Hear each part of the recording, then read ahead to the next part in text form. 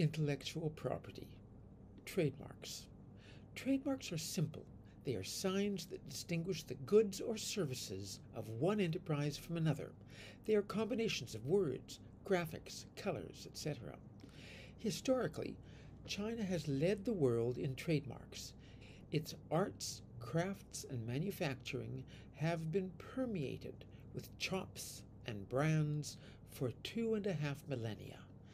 Establishing authenticity is an old Chinese profession. There are over 1,000 traditional Chinese brands with over a century of history that are still being sold in China today. Some of them go back more than 500 years. Today, China's most valuable brand is Kweichow Moutai.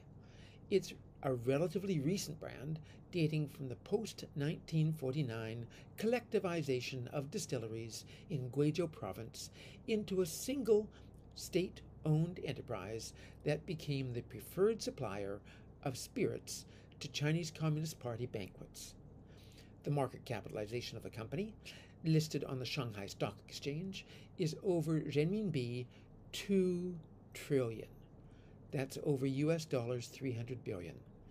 That's mainly the capitalized value of the Maotai brand. Yet as old as trademarks are in China, fake trademarks called Maotai are just as old.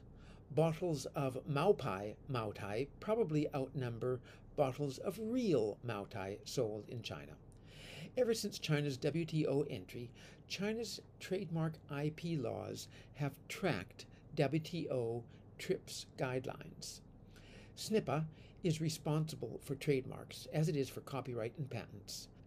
Trademarks can be registered with CNIPA for terms of 10 years and can be renewed indefinitely thereafter. Trademarks are protected in law if they are registered. Today, trademark piracy, including piracy of foreign trademarks in China, is rampant. Why? Several reasons. One of the early innovations in China's reform and opening up were the special economic zones. These were started as export processing zones.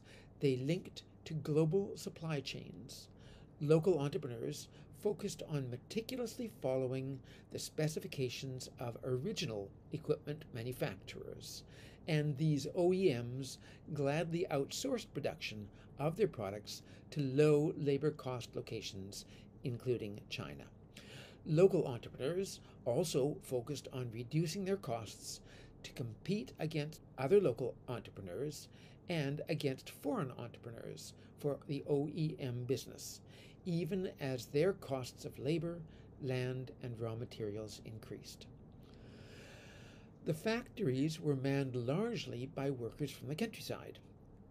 At the start, education was elementary. Wages were low, living conditions were poor, processes were very labor-intensive. Peasants tend to be entrepreneurial. As they gained experience on shop floors, many took their hard-earned knowledge to start their own companies. This mushrooming of entrepreneurship dispersed knowledge into the new ventures. If processes could be subcontracted more cheaply than by keeping them in-house, the entrepreneurs subcontracted the processes. Often, former employees served as subcontractors to their former employers.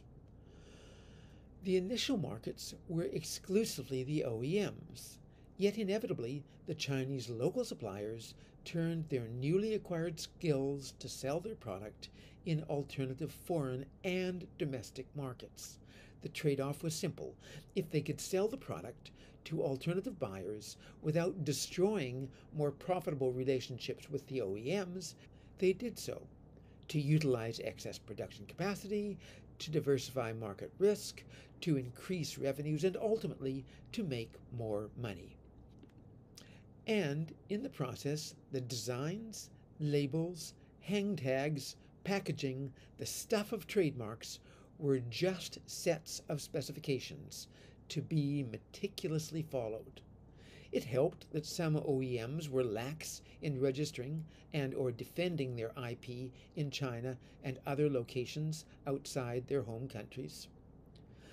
A copycat culture with a Robin Hood-style ethos known as Shanzhai, or Mountain Village, emerged especially in the most successful special economic zone, Shenzhen.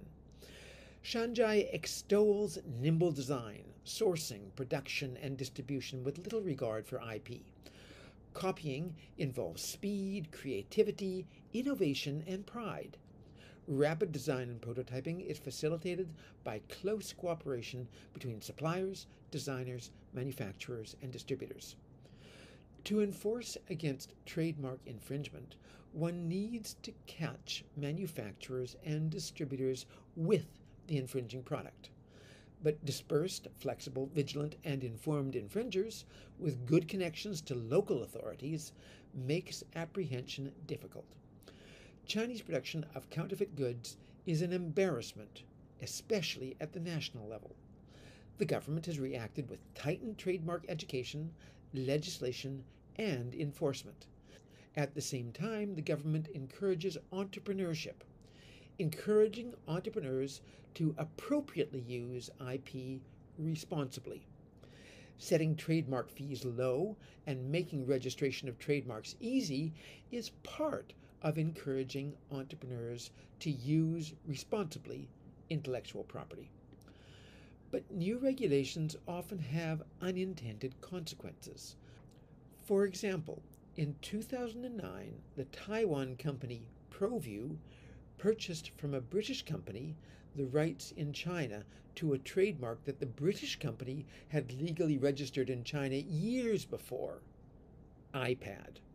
That trademark became increasingly valuable after Apple rolled out its iPad worldwide in 2010. Apple sued ProView in Guizhou. In mid-2012, Apple ended its suit against ProView out of court by paying ProView $60 million to purchase the Chinese rights to the trademark iPad. The news resounded like the starting gun of a gold rush. Hundreds of thousands of Chinese entrepreneurs staked their trademark claims. By 2019, China was registering more than 8 million new trademarks per year, more than 4 times the number of new trademarks per year registered in the United States. The trademark law of 2019 gives SNIPA sweeping powers to reject bad faith trademark applications and to punish pirates. But the last rules of the trademark game in China, and indeed in the world, have yet to be written.